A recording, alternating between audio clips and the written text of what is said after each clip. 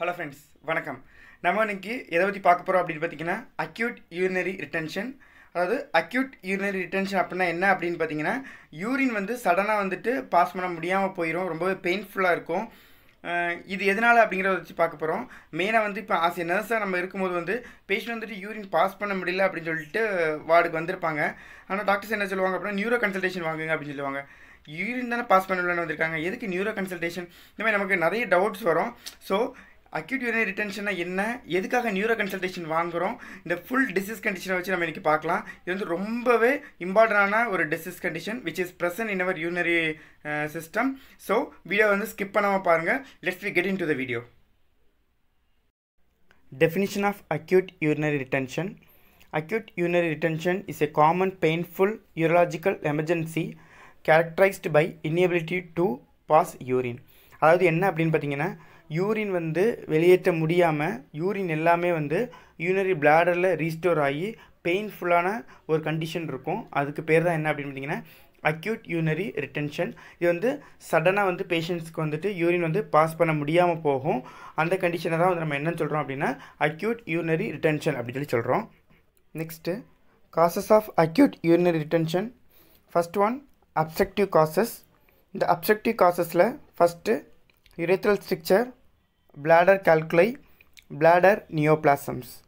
அதாவது urethral stricture அப்படின்னா என்ன அப்படின்னு பார்த்தீங்கன்னா it's abnormal contraction into the urethra. So யுரேத்ராவில் இருக்கக்கூடிய மசில்ஸ் தசைகள்லாம் வந்து என்ன ஆயிரும் அப்படின்னு பார்த்தீங்கன்னா அப்நார்மலாக சுருங்கி போயிடும், இதனால் யூரின் வெளியேற்ற முடியாது. நெக்ஸ்ட் வந்து bladder calculi, அதாவது சிறுநீரக பையில் வந்துட்டு ஸ்டோன் ஃபார்மேஷன் ஆகிறது. தேர்டு வந்து என்ன அப்படின்னு பார்த்தீங்கன்னா bladder neoplasm. bladder neoplasm அப்படின்னா என்னென்னா cancer that form in tissue of the bladder. அதாவது சிறுநீரக பையை சுற்றி இருக்கக்கூடிய டிஷ்யூஸில் வந்துட்டு கேன்சர் ஃபார்மேஷன் ஆகிறதுக்கு பேர் தான் என்ன அப்படின்னு பார்த்தீங்கன்னா bladder neoplasm.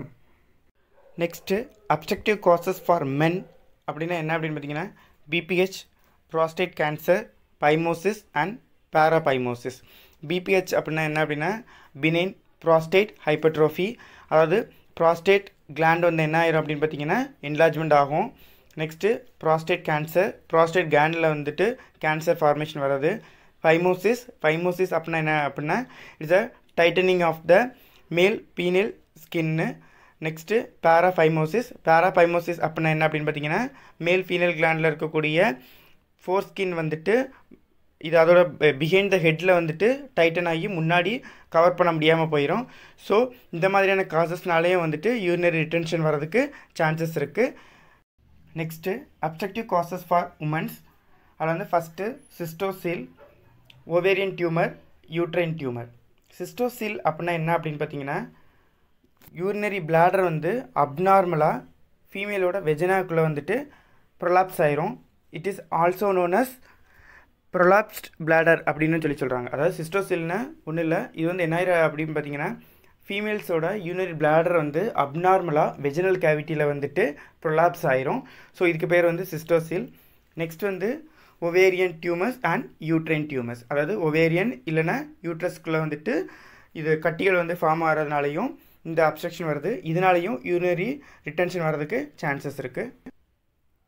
Next neurogenic causes of acute urinary retention.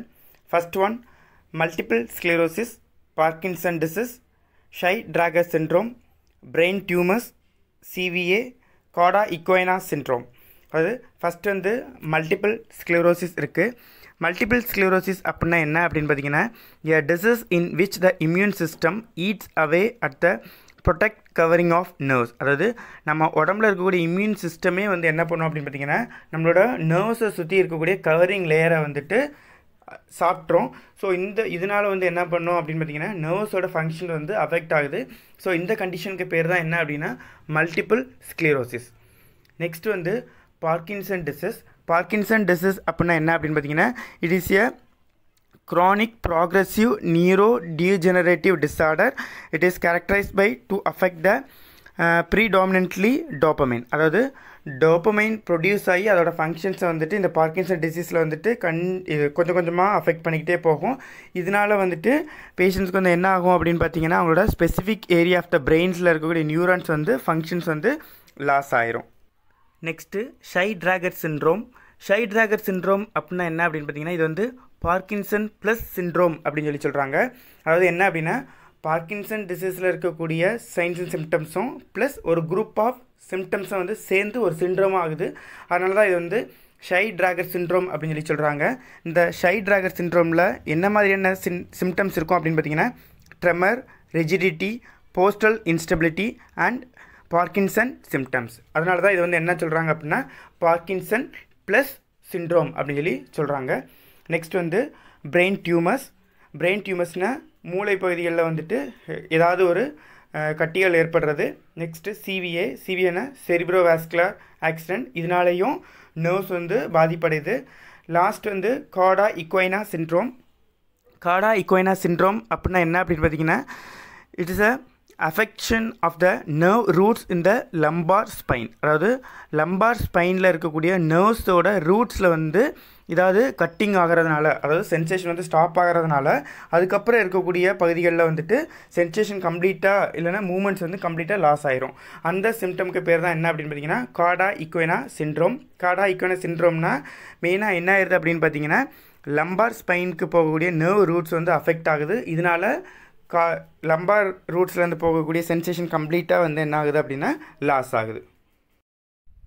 Next metastatic spinal card lesion, Intervertebral disc herniation, neuropathy, DM, nerve injury from pelvic surgery.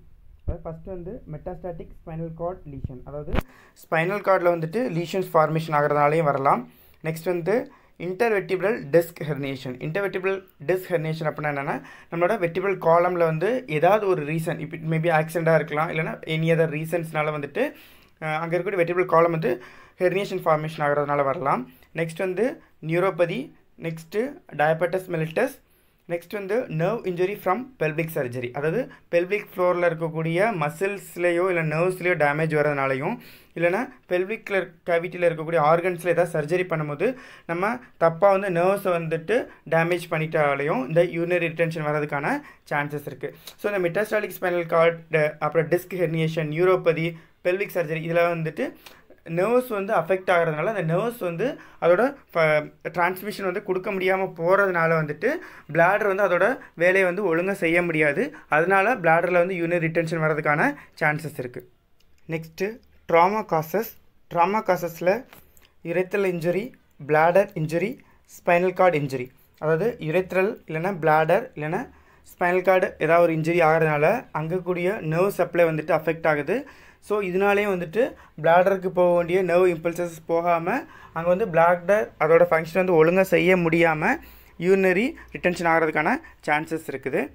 Next வந்து எக்ஸ்ட்ரா யூரினரி காசஸ். இந்த extra urinary காசஸில் பெரிரெக்டல் R pelvic abscess, rectal R ரெக்ட்ரோபெரிட்டோனியல் masses, faecal impaction, abdominal aortic அனிரிசம். அதாவது பெரிரெக்டல் R pelvic abscess அப்படின்னா என்ன அப்படின்னு பார்த்தீங்கன்னா, பெரிரெக்டல்லையோ இல்லைனா pelvic கேவிட்டிலையோ ஏதாவது வந்து ஆப்சஸ், அதாவது ஏதாவது ஒரு ஆப்சஸ் ஃபார்மேஷன் இருக்கலாம், இல்லைனா ரெக்டல் ஆர் ரெக்டோபெரிட்டோனியலில் வந்து கட்டி மாதிரி ஏதாச்சும் உருவாகலாம். ஃபீக்கல் இன்ஃபெக்ஷன் அப்படின்னா என்ன அப்படின்னு பார்த்தீங்கன்னா, ஹார்டனிங் ஆஃப் த ஸ்டூல் வந்து சிக்மாய்டு ஸ்கோலனில் வந்துட்டு ரிட்டென்ஷன் ஆகி அதனால பிளாடர் வந்து கம்ப்ரெஷன் ஆகலாம். லாஸ்ட் வந்து அப்டாமினல் அயோட்டிக் அனிரிசம், அதாவது அப்டாமினலில் இருக்கக்கூடிய அயோட்டாவில் வந்துட்டு பலூன் லைக் ஸ்வெல்லிங் ஆகி அந்த ஸ்வெல்லிங்ஸ் வந்து நர்வ்ஸ் வந்துட்டு கம்ப்ரெஸ் பண்ணி இம்பல்ஸை வந்து ஸ்டாப் பண்ணலாம். ஸோ இது வந்து extra urinary causes. Next operative causes. Operative காசஸில் first வந்து epidural anaesthesia and any infection. அதாவது எபிடியூரல் அனஸ்தீசியா அப்படின்னா என்ன அப்படின்னு பார்த்தீங்கன்னா, போன்ஸ்க்கு இடையில வந்து நம்ம வந்து ஆப்ரேஷனுக்காக வந்து மயக்க மருந்து கொடுக்கும்போது அங்கே இருக்கக்கூடிய ஸ்பைனல் கார்டு நர்வ்ஸ் வந்து எதையாச்சும் டேமேஜ் பண்ணிட்டா அங்கே இருக்கக்கூடிய நர்வ்ஸ் வந்து டேமேஜ் ஆகிறதுனால யூரினரி ரிட்டென்ஷன் வந்துட்டு வரதுக்கான சான்சஸ் இருக்குது. எப்படி அப்படின்னு பார்த்தீங்கன்னா, அந்த ஸ்பைனல் கார்டில் போகக்கூடிய நர்வ் இம்பல்சஸ் வந்து ஸ்டாப் ஆகிறதுனால. Next due to any other இன்ஃபெக்ஷன்ஸ்னாலையும் urinary ட்ராக்டில் வந்துட்டு யூரின் ரிட்டென்ஷன் ஆகிறதுக்கான சான்சஸ் இருக்குது. இதுதான் operative causes for acute urinary retention. Next பேத்தோபிசியாலஜி of acute urinary retention. First point, normal bladder வாய்டிங் requires coordinated contraction of the bladder smooth muscles. அதாவது நார்மலாக urine பிளாடரில் store ஆகக்கூடிய urine வந்து வெளியேறதுக்கு வந்து நமக்கு வந்து யூரினோட பிளாடரில் இருக்கக்கூடிய ஸ்மூத் மசில்ஸோட கண்ட்ராக்ஷன், அதாவது இன்வாலன்ட்ரி கண்ட்ராக்ஷன் வந்து நமக்கு வந்து கண்டிப்பாக தேவைப்படுது. அதோட கோஆர்டினேஷன் இருந்தால் மட்டும்தான் நம்ம என்ன பண்ண முடியும் அப்படின்னா யூரினரி பிளாடர் வந்து கண்ட்ராக்ட் ஆகி அங்கே இருக்கக்கூடிய யூரின் வந்து எலிமினேட் பண்ணுறதுக்கு முடியும். சரிங்களா? ஸோ நெக்ஸ்ட் வந்து என்ன அப்படின்னு பார்த்தீங்கன்னா the voiding process or mixturation involves the complex integration and coordination of high cortical, neurologic, sympathetic, parasympathetic and somatic muscular function. அதாவது என்ன அப்படின்னு பார்த்தீங்கன்னா இந்த பிளாடரில் இருக்கக்கூடிய ஸ்மூத் மசில்ஸ் வந்து கண்ட்ராக்ட் ஆகணும் அப்படின்னா அதுக்கு நம்மளோட பிரெயின்லேருந்து இம்பல்சஸ் வந்து த்ரூ ஸ்பைனல் கார்டு வழியாக வந்துட்டு போனால் மட்டும்தான் அது நடக்கும். சரிங்களா? அதில் வந்து எப்படி நடக்கும் அப்படின்னு பார்த்தீங்கன்னா sympathetic intervention responsible for the cortisol of lower urinary tract and urine storage function. அதாவது sympathetic nervesோட மெயின் ஃபங்க்ஷன் என்ன அப்படின்னு பார்த்தீங்கன்னா யூரினரி ட்ராக்டில் வந்துட்டு யூரின் வந்து ஸ்டோரேஜ் ஆகி வைக்கிறதுக்கு வந்து இந்த sympathetic nerves வந்து ஹெல்ப் பண்ணுது. மெயினாக வந்து என்ன அப்படின்னு பார்த்தீங்கன்னா T10 அண்டு T12 வெர்டிபிரல் காலத்தில் இருந்து வரக்கூடிய நர்வ்ஸ் தான் அதுக்கு வந்து ஹெல்ப் பண்ணுது. நெக்ஸ்ட்டு வந்து சொமாட்டிக் நர்வ்ஸோட மெயின் ஃபங்க்ஷன் என்ன அப்படின்னு பார்த்தீங்கன்னா இட் கேன் ஹெல்ப் டு இதை ரெகுலேட் த பெல்விக் மசில் டோன். அதாவது நல்ல ஒரு மசில் டோன் இருந்தால் மட்டும்தான் மசில்ஸ் வந்து கண்ட்ராக்ட் ஆகி வந்து யூரினை வந்து இது பண்ண முடியும், வெளியேற்ற முடியும். ஸோ அதுக்கு வந்து இந்த சொமாட்டிக் நர்வ்ஸ் வந்து ஹெல்ப் பண்ணுது. ஸோ யூரினரி பிளாடரில் இருக்கக்கூடிய ஸ்மூத் மசில் கண்ட்ராக்ஷன் ஆகும்னா அங்கே வந்து சிம்பத்தட்டிக் அண்ட் பேராசிம்பத்தட்டிக் நர்வ்ஸோட ஃபங்க்ஷன் தேவை. அது வந்துட்டு நார்மலாக பிரெயினில் வந்து ஸ்டிமுலேஷன் வந்தால் மட்டும்தான் பண்ண முடியும். ஸோ நம்ம ஏற்கனவே பார்த்த காசஸ்னால வந்து என்ன ஆயிரும் அப்படின்னு பார்த்தீங்கன்னா அங்கே இருக்கக்கூடிய மசில்ஸும் நர்வ்ஸும் வந்து அஃபெக்ட் ஆகுது. இதனால் யூரினரி பிளாடருக்கு வந்து கரெக்டான இம்பல்சஸ் போகிறதில்ல. அதனால் யூரினரி ட்ராக்டில் வந்து என்ன ஆயிரும் அப்படின்னு பார்த்தீங்கன்னா பிளாடரில் யூரின் வந்து ரிட்டென்ஷன் ஆகிறதுக்கான சான்சஸ் இருக்குது. Next diagnostic and evaluation of acute urinary retention. First வந்து ஹிஸ்ட்ரி கலெக்ஷன், தென் ஃபிசிக்கல் எக்ஸாமினேஷன். ஹிஸ்ட்ரி கலெக்ஷனில் வந்து தெரவாக ப்ரீவியஸ் ஹிஸ்ட்ரி வந்து கலெக்ட் பண்ணிடணும், ப்ரீவியஸ் சர்ஜரி ஹிஸ்ட்ரிஸ் வந்து கலெக்ட் பண்ணிடணும். Next physical examination. இந்த ஃபிசிக்கல் எக்ஸாமினேஷனில் வந்துட்டு நம்ம அப்டாமினோட டிஸ்டென்ஷனோட சைஸ் எவ்வளோ இருக்குது, அப்புறமா மெலிக்னன்ஸ் ஆர் டியூமர்ஸ்க்கான சைன்ஸ் அண்ட் சிம்டம்ஸ் ஏதாவது இருக்கா அப்படிங்கிறத வந்து செக் பண்ணிக்கணும். Next ultrasound, then CD. Ultrasound and சிடிலே வந்து நமக்கு வந்து பிளாடரோட டிஸ்டென்ஷன் அப்படிங்கிறத தெரியும். சிடியில் வந்து நமக்கு வந்து கம்ப்ளீட் டயக்னோஸ்டிக் கிடச்சிரும். நெக்ஸ்ட் வந்து நியூரலாஜிக்கல் எக்ஸாமினேஷன். ஏன்னா இந்த யூரினரி ரிட்டென்ஷனில் வந்துட்டு நர்வ்ஸும் இன்வால்வ் ஆகிருக்கிறதுனால நம்ம கம்பல்சரி நியூரலாஜிக்கல் எக்ஸாமினேஷன் வந்து பண்ணி பார்க்கணும். இந்த நியூரலாஜிக்கல் எக்ஸாமினேஷனில் வந்து நமக்கு வந்து சிம்பத்தட்டிக் நர்வ்ஸ் அஃபெக்ட் ஆயிருக்கா, இல்லைனா பேராசிம்பட்டிக் நர்வ்ஸ் அஃபெக்ட் ஆயிருக்காங்க, இல்லைனா சொமாட்டிக் நர்வ்ஸ் வந்து அஃபெக்ட் ஆயிருக்கா அப்படிங்கிறத வந்து ஃபைண்ட் அவுட் பண்ணி அதுக்கான இன்டர்வென்ஷன் வந்து நம்ம கொடுக்க முடியும். இதுதான் diagnostic evaluation for acute urinary retention. Next, management of acute urinary retention. First வந்து initial stabilizationக்காக urethral or suprapupicல வந்து catheter insert பண்ணி யூரினை வந்துட்டு ரிட்டென்ஷன் ஆகிருக்கிறத வந்து வெளியெடுப்பாங்க. அப்புறமா என்ன அப்படின்னு பார்த்தீங்கன்னா மெயினாக வந்து நமக்கு வந்து இது வந்து எதனால் அஃபெக்ட் ஆகிருக்கு, எதனால் வந்திருக்கு அப்படிங்கிறத வந்து ஃபைண்ட் அவுட் பண்ணி அதுக்கான ட்ரீட்மெண்ட் வந்து கொடுக்கணும். இந்த அக்யூட் யூரினரி ரிட்டென்ஷனில் வந்து நமக்கு வந்து மெயின் இன்வால்மெண்ட்டில் வந்து யூராலஜிஸ்ட் அண்ட் நியூராலஜிஸ்ட்டோட ஒப்பீனியன் வந்து நமக்கு கண்டிப்பாக தேவைப்படும். யூராலஜிஸ்ட் வந்துட்டு கத்தீட்டர் இன்சர்ட் பண்ணுறது ப்ளஸ் வந்து அது வந்து கத்தீட்டர் வந்து யுரேத்ரல் இப்போ தேவைப்பட்டுச்சு அப்படின்னா அது வந்து டைலேட் பண்ணுற அந்த மாதிரி இதெல்லாம் வந்து அவங்க பண்ணிடுவாங்க. நெக்ஸ்ட்டு நியூராலஜிஸ்ட்டோட மெயின் இன்வால்மெண்ட் இதில் வந்து இருக்குது. ஏன்னா நர்வ்ஸ் ஏதாவது அஃபெக்ட் ஆகிருந்துச்சு அப்படின்னா கம்பல்சரி வந்து அவங்களால மட்டும் தான் அதுக்கான ட்ரீட்மெண்ட் கொடுக்க முடியும். ஸோ இந்த மேனேஜ்மெண்ட்டில் வந்துட்டு இனிஷியலாக வந்து கத்தீட்டர் இன்சர்ட் பண்ணி அக்யூட் யூரினரி ரிட்டென்ஷனில் யூரின் வெளியே எடுத்தாலும் கம்பல்சரி நமக்கு வந்து யூராலஜிஸ்ட் அண்ட் நியூராலஜிஸ்ட்டோட ஒப்பீனியன் வந்து ஃபாலோஅப்பில் இருக்கணும். இருந்தால் மட்டும்தான் ஃபர்தர்மோர் காம்ப்ளிகேஷன் வராமல் வந்து நம்மளால் வந்து ப்ரிவெண்ட் பண்ண முடியும். ஸோ அக்யூட் யூரினரி ரிட்டென்ஷன்னா இதுதான், இதுக்கான மேனேஜ்மெண்ட்டும் இதுதான். ஸோ இது வந்து ரொம்பவே இம்பார்ட்டண்டான டிசீஸ் கண்டிஷன். அக்யூட் ரிட்டென்ஷன் வந்து நம்ம ஏர்லியலாக டயக்னோஸ் பண்ணி அதை ட்ரீட்மெண்ட் கொடுத்தா மட்டும்தான் ஃபர்தர்மோர் காம்ப்ளிகேஷன்ஸ் வந்து ப்ரிவெண்ட் பண்ண முடியும். So this is the management for acute urinary retention.